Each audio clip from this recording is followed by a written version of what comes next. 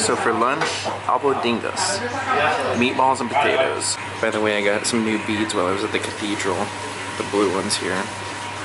Good stuff. Now finish up the coffee. All right, let's get back to exploring.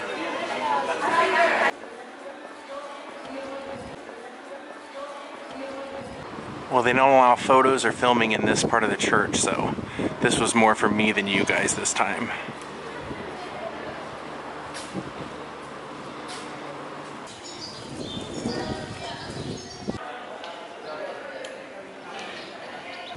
Maybe we should go check out some old catapults and siege machines, huh?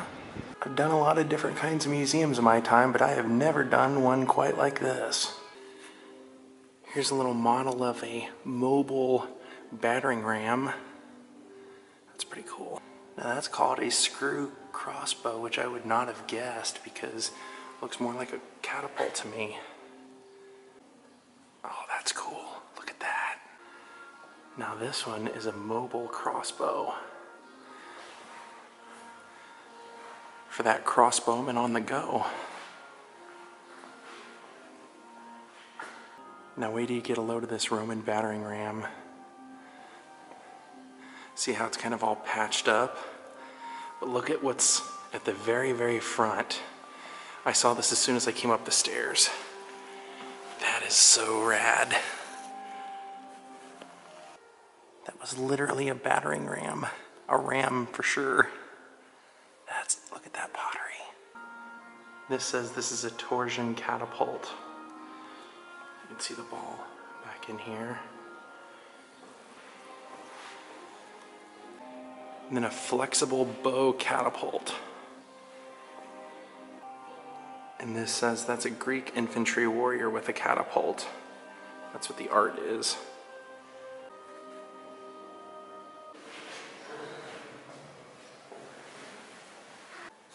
And this one just says crossbow.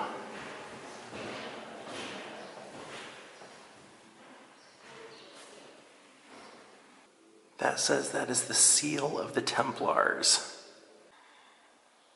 Trebuchet, which I don't know what that is. But they do have a diagram of what it does, so I'll let you guys look at it.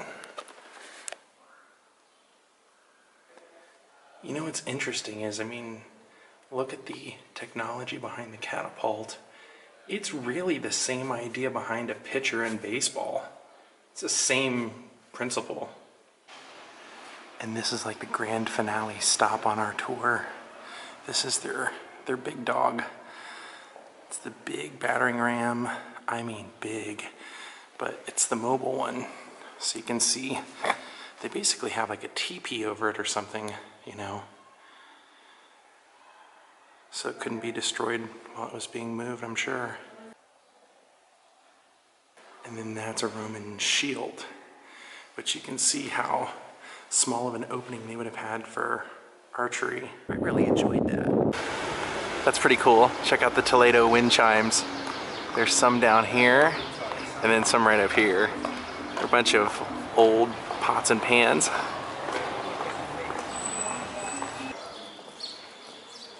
Hope you guys don't mind. I just decided to kick back and take a break for a little bit. Watch the clouds blow by. That's what I've been watching.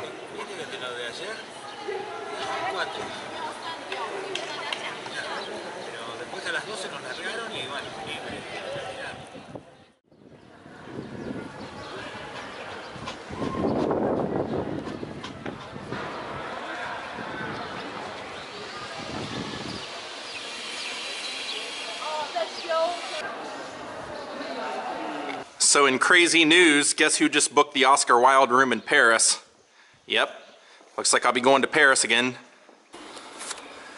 And if you saw my Jim Morrison and Oscar Wilde vlog last time I was in Paris, you know that that was the second to last place that Jim Morrison lived before he died, so a lot of history in that room.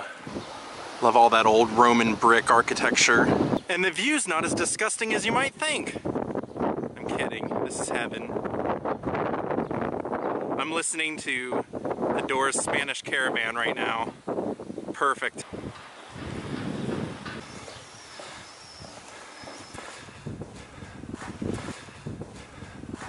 Our day here in Toledo is just about to come to an end. Got one or two more things I want to show you, and then we got to meet up with the bus.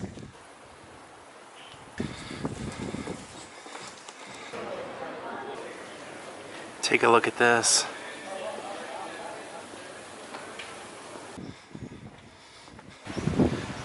Found a pretty neat lookout point. Wow, take a look at this monastery.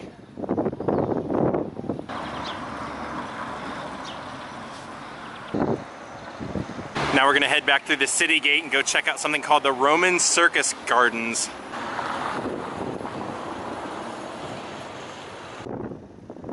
Now you can see all the walls that we were inside of. This has been about 5 hours worth of walking today, guys. Does it feel like it? Check that out, guys.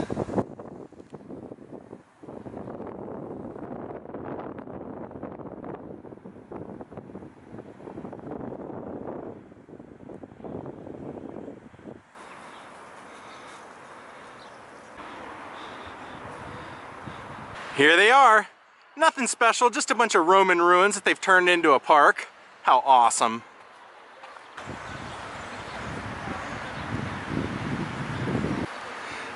Since we can roam through them, let's.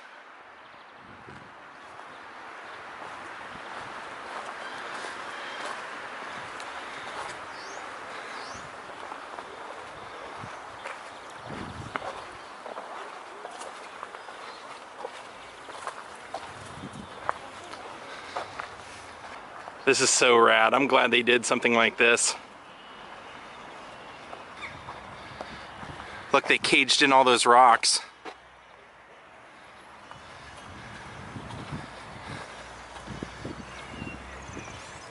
Is that some form of irrigation or something there? Well, that's it for Toledo. Let's go find our bus.